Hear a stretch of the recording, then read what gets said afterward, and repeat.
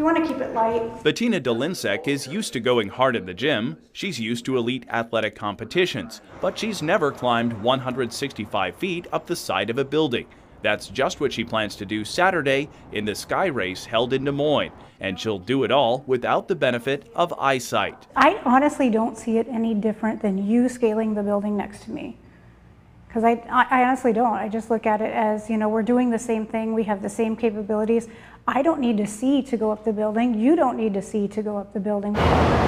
She will be one of 10 athletes to scale the 17-story Elsie Apartments. She says CrossFit competitions motivated her to show what she can do. A lot of people always tell you all your life you can't. And when I found a sport that I could participate in and do it exactly like everybody else did with no modifications, I thought, there you go, that's something I want to continue doing. She might be on the 10th floor and she's essentially going to be doing leg lifts. Joe Hogan is helping her train for this moment. He's the founder of Train to Inspire, a Des Moines nonprofit which aims to make the impossible a reality for people with disabilities. It's really amazing to have somebody that's been told their entire life that, hey, you can't or you shouldn't.